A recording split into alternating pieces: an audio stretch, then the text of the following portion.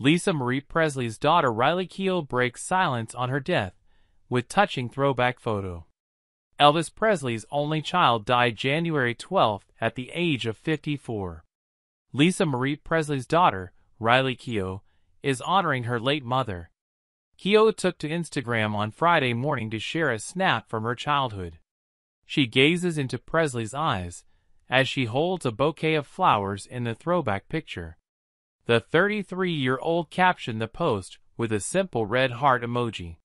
Celebrities including Kim Kardashian, Nicole Richie, Nicola Peltz Beckham, and Ashley Benson took to Riley's comment section to show their support for Keough. Presley died January 12. The only daughter of Elvis and Priscilla Presley, she was 54 years old at the time of her death. She is survived by her mother and 3 daughters, Riley, Harper Vivian and Finley. Presley shared Riley with her ex-husband, Danny Keough. The couple also shared their son, Benjamin, who died at the age of 27 in 2020. Presley shared twin daughters, Harper and Finley, 14, with her ex-husband Michael Lockwood. In a 2014 interview with Healthy Living, Presley said she was ferociously protective of her children. In an interview with People magazine, the actress Keough said that her character in the upcoming TV miniseries, Daisy Jones and the Six, reminds her of her mother. "I was raised by somebody who did their own thing and didn't really care what other people thought. My mother was definitely inspirational to me," she said.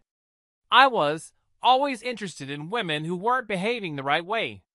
During the release of the Elvis movie over the summer, which stars Austin Butler as Presley's father and Keough's grandfather, Keough sat down with her mother for a special, exclusively Elvis, a special edition of 2020. The mother-daughter duo reflected on the film. "It was such an emotional experience," Presley said in the rare interview. "Like Riley said, it just brings up such generational trauma in a good way. And Riley, 5 minutes in, was already like, 'I'm done.' She was already crying, and I was crying." Keough, an actress and filmmaker, said the story is really intense. "As a film, it's just an exceptional film," she said. Elizabeth Holmes bought one-way ticket to Mexico, prosecutors say. A new court filing by the U.S. government opposing Elizabeth Holmes' motion for release pending appeal shows that Holmes bought a one-way ticket to Mexico set to leave weeks after her fraud conviction. Holmes, founder of the shuttered blood testing company Theranos, was convicted on January 3, 2022, on 4 counts of wire fraud for defrauding investors out of millions of dollars. She was acquitted on 4 other charges, and a mistrial was declared in 3 other charges. Holmes was sentenced last November to over 11 years in prison and has appealed that decision. In response to her motion for release, prosecutors said in their filing Thursday that she purchased an airline ticket to Mexico scheduled to leave shortly after being convicted last January with no scheduled return. Prosecutors said in their filing that the government became aware on January 23, 2022, that Holmes had booked a flight to Mexico to depart on January 26, 2022, without a scheduled return trip, which was only canceled after the government raised the unauthorized flight with the defense. Holmes' partner Billy Evans had flown out on January 26, 2022, and didn't return for 6 weeks. The government anticipates defendant will note in reply that she did not in fact leave the country as scheduled, but it is difficult to know with certainty what defendant would have done had the government not intervened, the filing states. The government adds that Holmes failed to meet the burden of proving she was not a flight risk. The government emailed Holmes' legal team upon becoming aware of the potential trip, to which they replied on the same day that the hope was that the verdict would be different and Ms. Holmes would be able to make this trip to attend the wedding of close friends in Mexico. The email, obtained by ABC News, continues that, given the verdict, she does not plan to take the trip and therefore did not provide notice, seek permission, or request access to her passport, which the government has for the trip.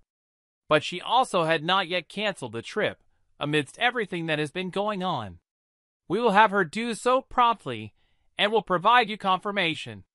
Holmes' surrender date, April 23rd, is almost 6 months from when the judge delivered her sentence because she had informed the court that she became pregnant with her second child between the guilty verdict and the time of her sentencing hearing. The government argues Holmes already has had a generous amount of time before having to report to prison, and therefore the court should not grant her motion for release pending her appeal, which is a process that could last years. The government also notes that while facing these serious felony charges awaiting her sentencing, Holmes has lived on an estate, with reportedly more than $13,000 in monthly expenses for upkeep, and alleges that Holmes continues to show no remorse to her victims. There are not two systems of justice, one for the wealthy and one for the poor. There is one criminal justice system in this country, and under that system, the time has come for Elizabeth Holmes to answer for her crimes committed nearly a decade ago, as found by a jury made up of a fair cross-section of individuals from this community, and to begin serving the term of imprisonment imposed by this court as sufficient, but not greater than necessary to account for those crimes. The filing states,